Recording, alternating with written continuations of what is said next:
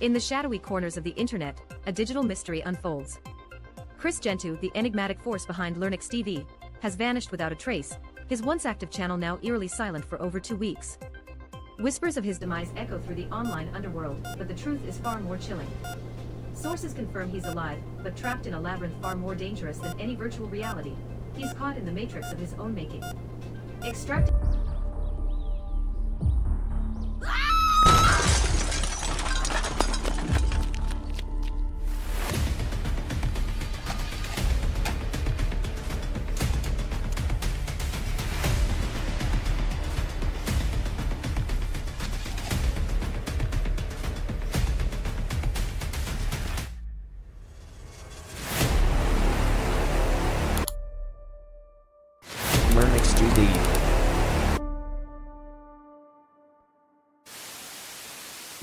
Alright, you ungrateful bastards. If you haven't noticed, which a lot of you have, evidently, right? I've been off the saddle for quite a while, so here's my little chin wag. Due to these oftentimes spasmodic, stressful, and time-consuming facets of living as a fleshy human being, I haven't been able to provide content at the usual pace, and you know what? I think that's okay because I have my own life.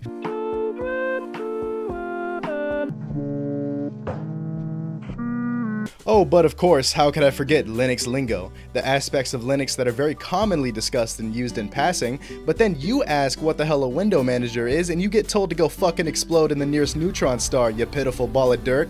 And of course, that's quite rude to the newbies, the target audience of this channel. And if you didn't realize it already, you know, since I'm talking to the litany of subscribers that are very pretty overqualified for this shit, what do you guys see in me?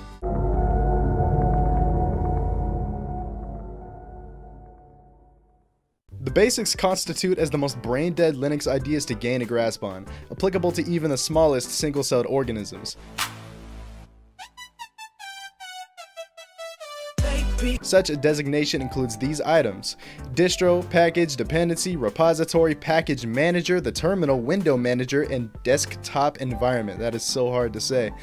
Alright, you know, get yourself prepped for the lightning round because there's a lot of ground to cover here. Short for distribution, a distro is a unique operating system using the Linux kernel. Every distribution differs by philosophy, package manager, prepackaged software, utilities, and more. Popular distros are linuxmint, Ubuntu, and Arch Linux. A package is a collection of files that make up a piece of software, whether it be a library used for many other applications, a program, a game, or a new command for your terminal. They are the equivalent to installers on Windows, except installing a package usually takes one command. A dependency is any piece of software that is required by another piece of software in order to function correctly. For example, a dependency required in order to install Minecraft on Linux is the Java runtime environment. A repository is a categorical collection of software contained in packages. Repositories, or repos for short, are utilized by package managers and come in many variations. There are official repos, usually native to a specific distribution, or there are third-party repos that may contain software not found on official repos. A package manager is a program designed to install, uninstall, and update your packages, resolve dependencies, and search for packages. Every package manager offers a unique approach to doing these things. Most distributions offer their own package manager, but they can be mixed between distributions and can usually be installed outside of their native distro. The terminal is a program that directly interacts with your system via commands. These commands can open programs, interact with utilities like your system clock or your package manager, and can effectively be used to manage your entire system. A window manager is a piece of software responsible for the creation and manipulation of graphical windows used for interacting with programs.